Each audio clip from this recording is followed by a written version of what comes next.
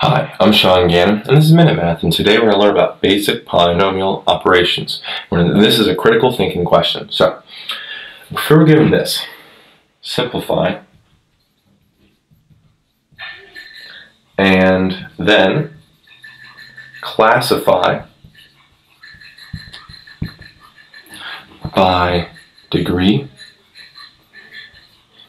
and number of terms. Okay? And they give us this. 2x plus 3x squared times 4x minus 5. Okay? Well, first thing I do is I want to simplify this all the way. Okay? Nothing I can do with that 2x, but this 3x squared I can distribute to both parts here. Okay? To both parts. So 2x comes down. Okay, 3x squared times 4x, right, is a 12x to the third power. Okay, then 3x squared times a negative 5 is a minus 15x squared.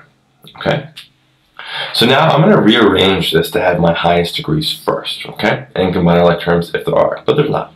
So we have 12x to the third, that comes down right here. Then we bring down the minus 15x squared, right there, and then plus 2x. So now we have that final answer. We have this is what's simplified, 12x to the third minus 15x squared plus 2x. Now, our highest degree here is the third power. So we call that, we're classifying this as a cubic. Okay, cubic. And then we have three distinct terms here. It's a trinomial. So cubic trinomial. Trinomial. Yeah, I got it. Trinomial. Okay. So that's it. So quick recap here. Yes. Quick recap. We're given 2x plus 3x squared times 4x minus 5, but the parenthesis here is just next to 3x squared. Nothing to do with that 2x. Okay? So we first need to simplify this, so we distribute the 3x squared to both parts. That gave me 12x to the third minus 15x squared. I then brought down just that 2x. Now I rearranged this to have my highest degrees first. It's easier to classify that way. Highest degree was the third power, so I brought that to 12x to the third, then the minus 15x squared, then the 2x. So we're finished our simplification at this point, which is just 12x to the third minus 15x squared plus 2x. Now we had to classify this. Well, our highest degree is the third power, so that's a cubic.